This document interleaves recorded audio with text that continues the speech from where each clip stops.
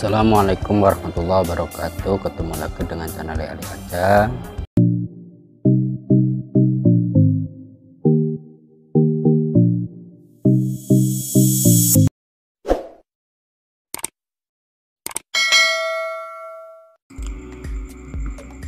Di sini saya akan mencoba menutorialkan bagaimana cara buat animasi di Powerpoin. Seperti ini. Ini templatenya, cara download templatenya ini sudah ada di video sebelumnya. Ya, ini cukup mudah ya.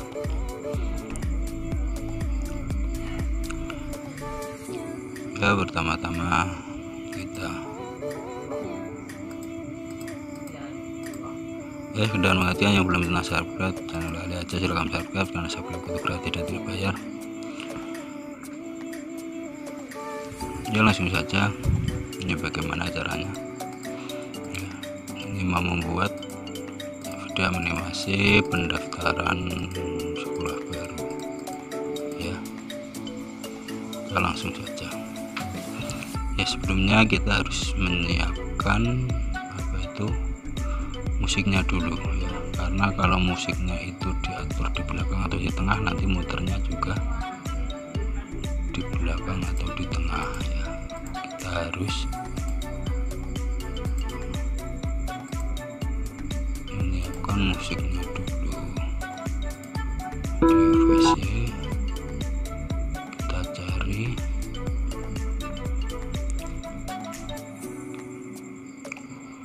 saja yang ini ya, bisa. Oke, kita insert dulu, kemudian ini ada playback, ini kita klik ini.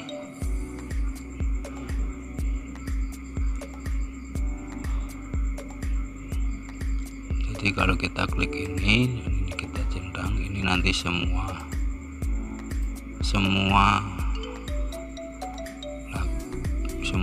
slide ini bisa putar semua lagunya ya. Kalau sudah kita klik, kemudian saya sudah menyiapkan logo dan gambarnya ya. Kayak gambar seperti ini. Kalau yang suka ya, tergantung temanya, nanti ini saya akan rubah. Sudah saya siapkan gambar-gambarnya.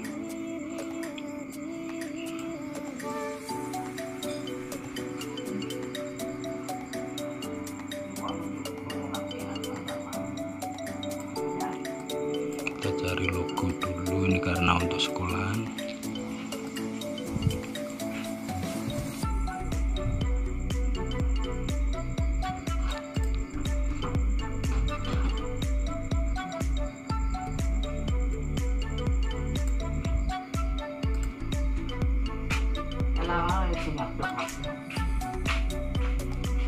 Kita taruh di mana? Di sini boleh ya. Kemudian setelah logo kita ganti ini kita ganti. Kita bisa dihapus yang mungkin udah suka gambarnya atau dipindah. Saya sudah menyiapkan gambar karena ini untuk sekolah keagamaan, pendidikan keagamaan. Kita cari gambar atau animasi yang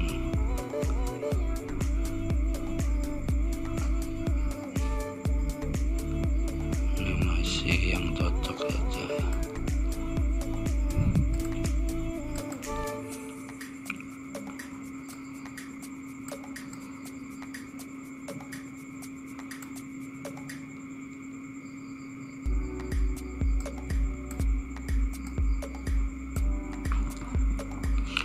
Nah, setelah ini kita ganti ini kita ganti nama lembaga.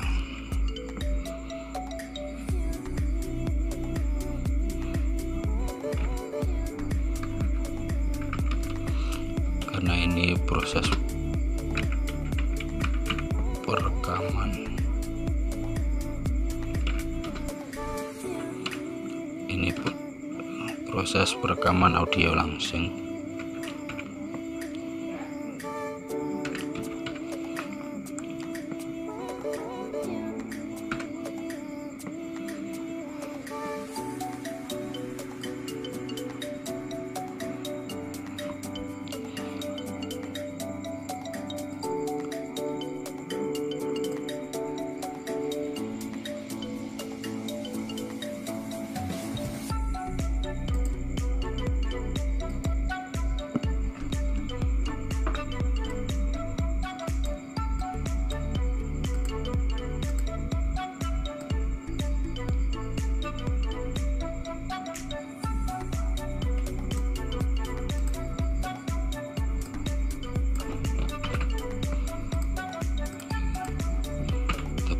aktifkan.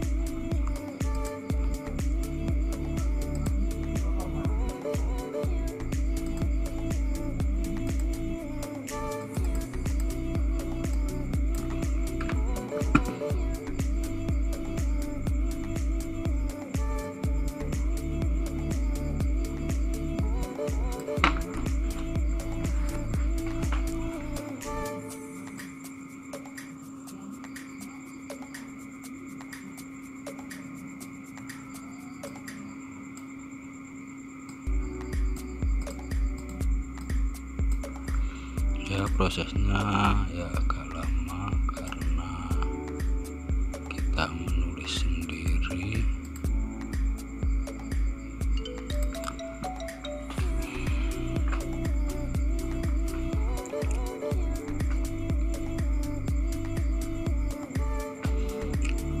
Ya, kalau sudah ini seperti ini, kemudian kita tulis lagi.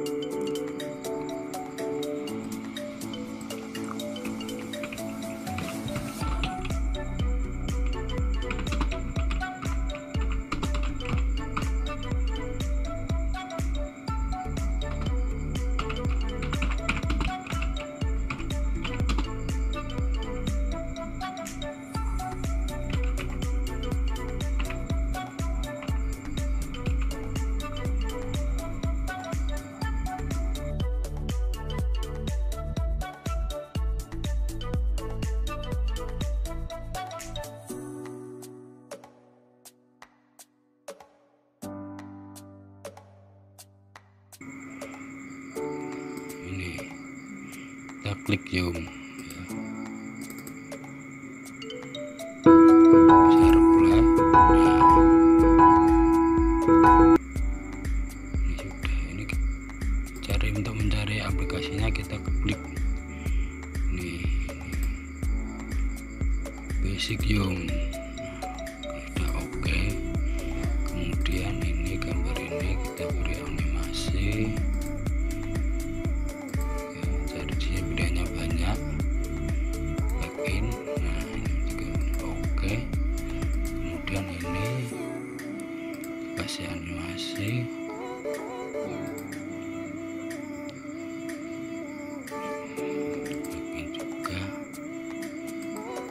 Terus yang bawahnya kita kasih animasi.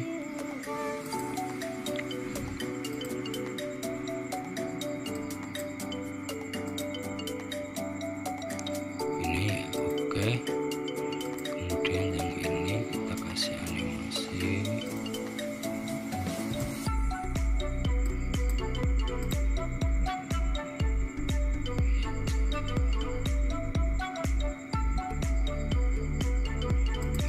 Juga, dan yang ini kita kasih animasi.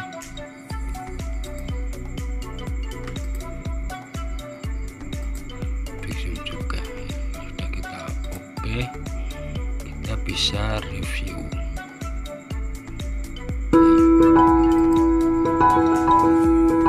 ya, seperti ini lebihnya. Seperti ini kurang lebihnya. Untuk slide-slide berikutnya bisa kita kreasikan sendiri ya.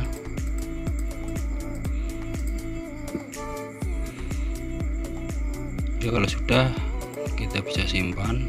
Begini cara simpannya, jangan di save atau save as, tapi di ekspor. Ini kita klik yang nomor 2 ini, creator video ini, kemudian ini internet quality kita pilih ini ya, jangan sampai salah. Ini internet quality, kemudian ini creator kita klik ya. Ya, sekian dari saya akhiri. Wassalamualaikum warahmatullahi wabarakatuh.